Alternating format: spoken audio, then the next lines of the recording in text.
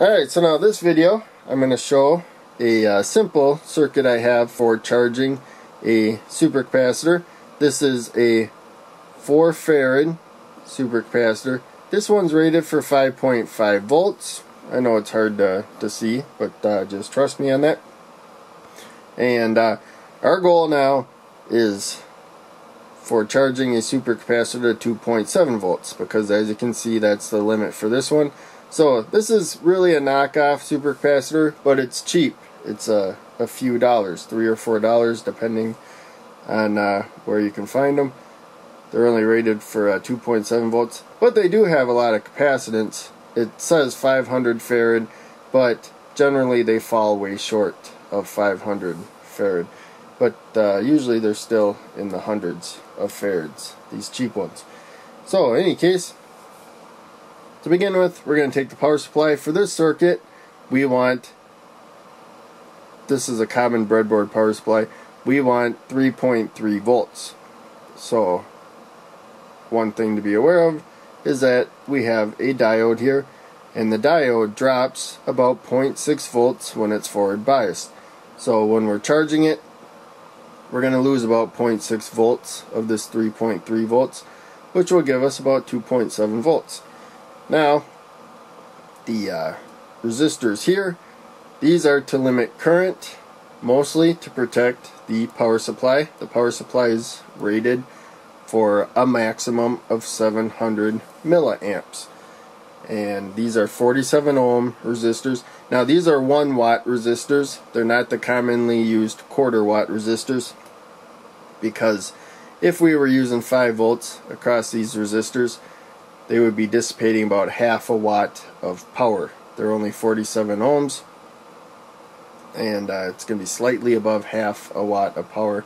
So we want double that. So I'm going to use 1 watt resistors here, and as I said, they're 47 ohms. When we put 4 of them in parallel, they don't realize the other ones exist. They just know the voltage across them, and they allow an amount of current. So we'll get 4 times the current with 4 parallel resistors here. And so this supercapacitor is really nice because it snaps into the breadboard. It is polarized. There's a dash on this side. This is the negative side, and there's a plus symbol on this side, and there's also arrows. They're kind of hard to see, but they're pointing towards the negative side of the capacitor, so you have to charge it that way.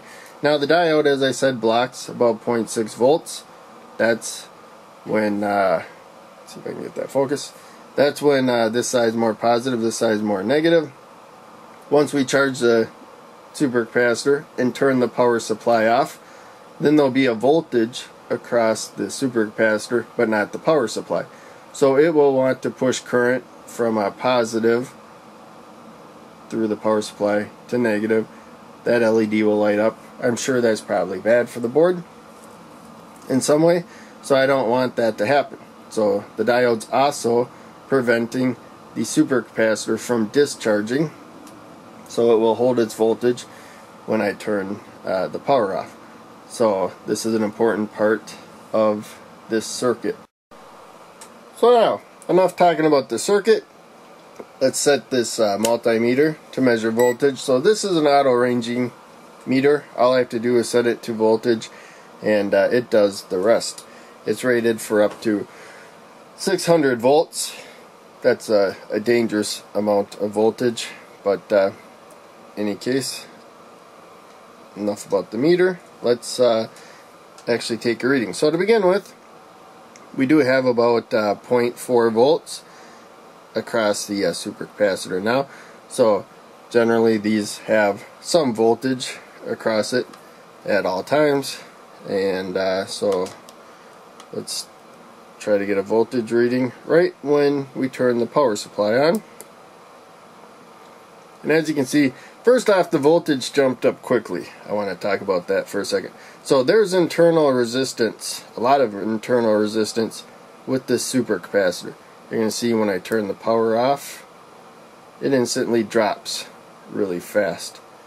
And I did a video a while ago addressing that. I might do another one, but that's one thing about these supercapacitors I have that plug into the breadboard easily. But the main takeaway right now is you can see we got a steady increase of voltage.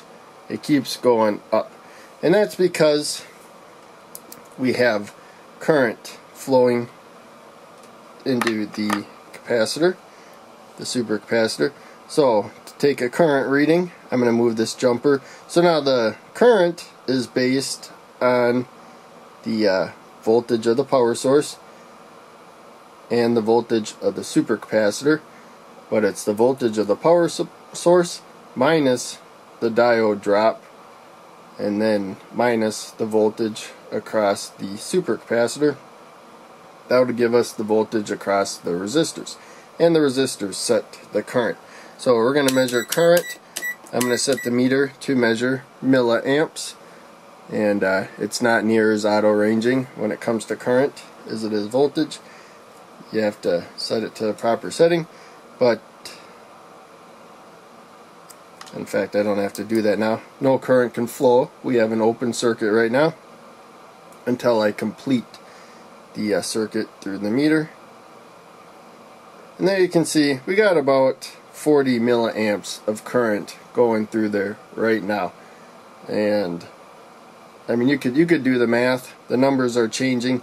The current's going to be dropping because the voltage of the power supply is steady, but the voltage of the supercapacitor is going up. So as the voltage goes up, there's less voltage difference across the resistors, and then there's going to be less current flow. And that's just a basic property of resistors and capacitors. Generally they're called the RC circuit, or the RC time. I can't think of the proper terminology right now. But the charging of the capacitor depends on the voltage difference between the power supply, the capacitor, and the resistors. And as you can see, we're getting to about 20 milliamps as we go along. So as the supercapacitor charges, it's going to go slower in this particular circuit because we don't have a constant current source. The amount of current depends on the power supply and the supercapacitor.